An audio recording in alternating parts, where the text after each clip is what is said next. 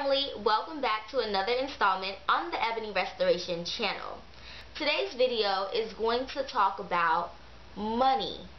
And not only just money, but the relationship between money as a form of currency and water as a form of energy. And the important point that I want you all to take away is that money is a figment of your imagination. Money is what we say it is, because it is just merely a form of currency that we use and obtain in order to get resources that we need.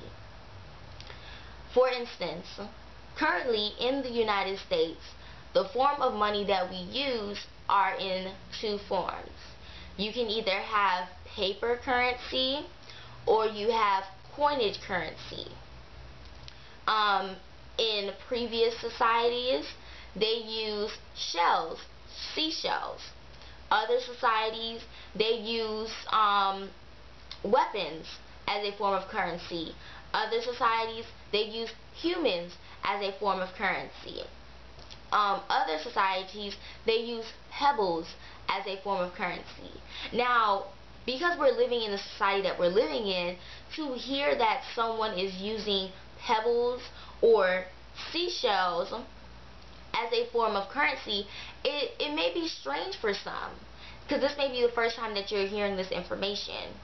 But at that time, just like at this time, it was a figment of their imagination, because they put value on this form of resource to use it to gain other resources. And another time, gold was a form of currency. And the reason why I say that money and water are the same is because money, like water, is an energy source. It can create energy. It is energy. And remember, energy cannot be created or destroyed, but it changes form. So the money that you have, when you hand it in to go and purchase something, it changes form in that it now allows you to obtain that resource. And when you compare money and water, you see that they both have banks. You have a water bank where water collects. You have a bank where your money collects. They both have currents. You have currency, and you also have a current.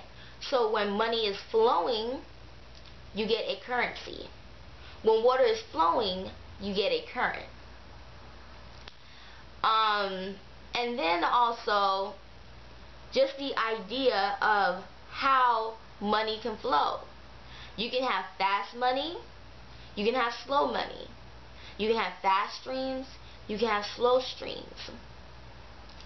So at the end of the day, when you think about money, think about it like water.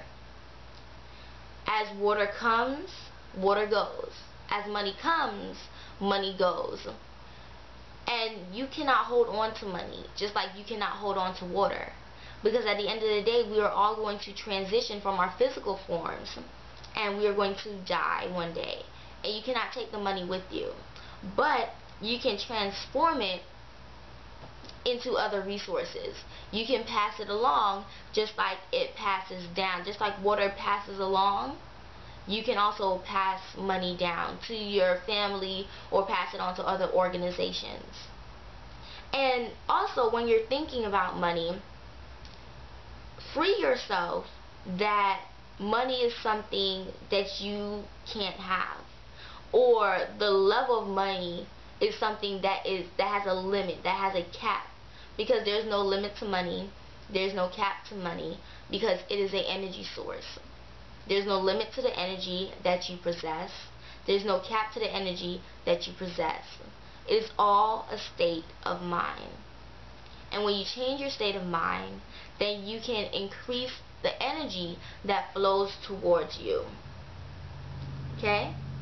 So, as I stated, money is a figment of your imagination, or the idea of what money is a figment of your imagination. Now, please do not misunderstand what I'm saying.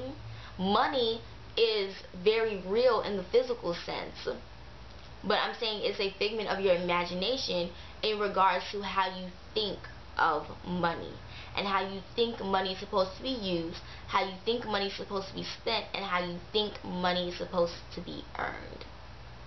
So free yourself. And remember, money, like water, comes and goes.